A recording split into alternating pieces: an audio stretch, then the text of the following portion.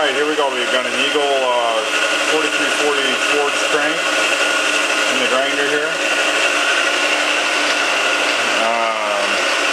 You can see the main journals are all blued up here. The reason for that is because they've got a fair amount of paper from their ground and polished. The edges near the cheek of the radius changed nearly 2 thousandths larger.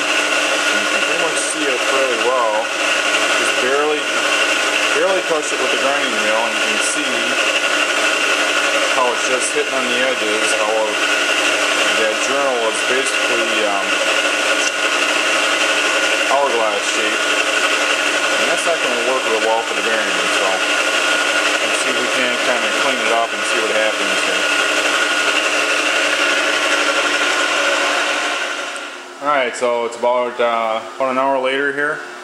We've gone through and touched up all the mains, taken out all the nice hourglass shape that was ground and polished into them. A lot of these had, from the middle up to the cheek, had 1 to 2 thousandths difference from the wheel not being dressed properly. So, and then they add the polish to it and it makes it even worse. So got them all nice and straight now. They're all the same size. I'm going to put a finished polish on it. We should be good to go.